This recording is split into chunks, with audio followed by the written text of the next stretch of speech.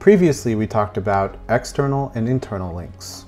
External links being links that point to external web pages, and internal links being links that point to internal pages that we have here.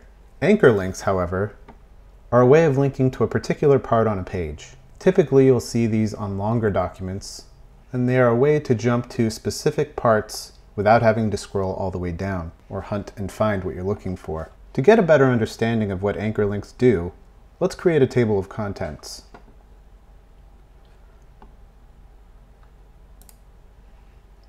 The first thing I recommend is going to a lorem ipsum generator so we don't have to type out a bunch of example text. I'll put the link in the description to this website. This site lets you generate an arbitrary number of paragraphs and then copy them. So I'm going to create 5 paragraphs and then copy them using this button. I'm going to get rid of our previous links to images here and just paste the paragraphs in with Command V. Again, Control V on PC. And what I'll do is wrap each of these in a paragraph tag.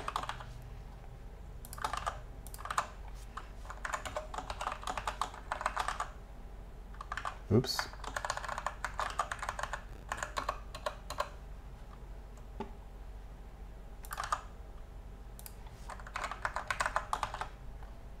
Got to make sure your tag is complete.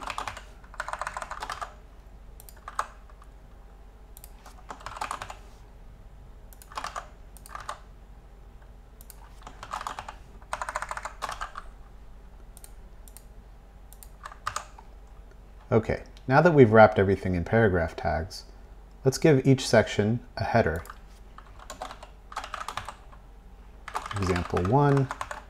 Ooh, actually, H1 is the home tag up here, the most important tag. So down here, let's use H2 tags.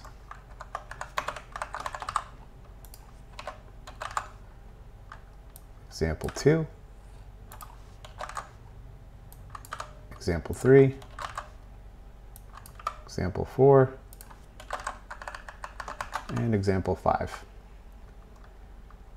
Now let's save this and see what it looks like,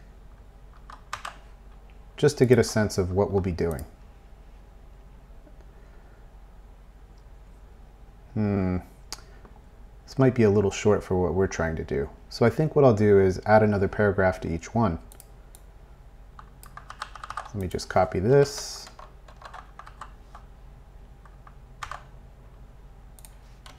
It's okay if I use the same paragraph actually. Okay. So I'm just giving each section 2 paragraphs. There, that's a little better. Now typically this will be more of a problem on longer pages, so I'm going to shrink this browser down. And the idea is that we link to each header section. You can link to any point on a page, but in this example we're just going to try and link to each header section so that we can jump down to them. So the way we do that is by linking the same way you would on another page, but the way you link is using another anchor tag, but this time instead of href, we use an ID.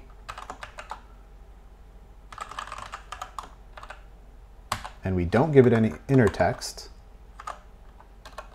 And you can actually put this inside of your h2 tag or right above it, and that's just fine. It just needs to know where it should go on the page. So let's do this for each example.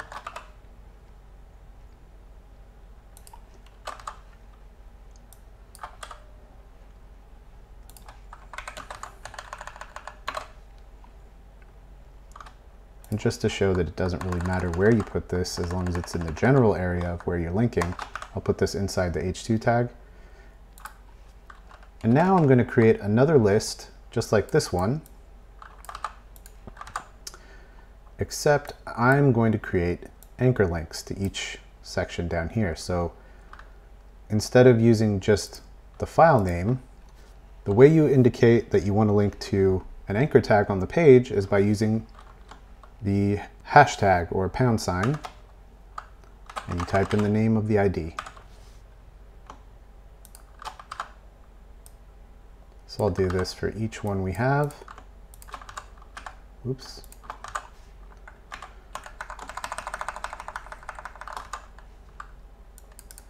say example 1, example 2,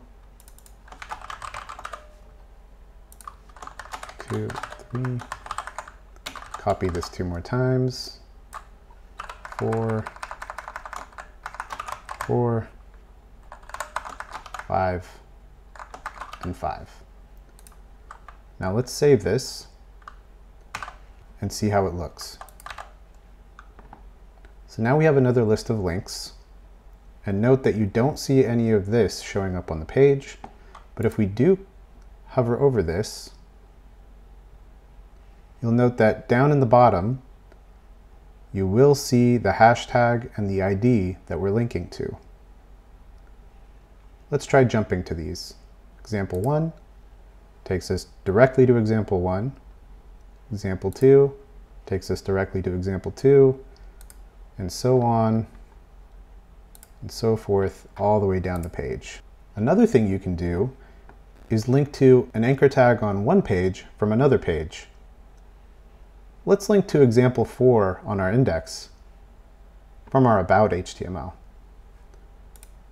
So let's copy this over.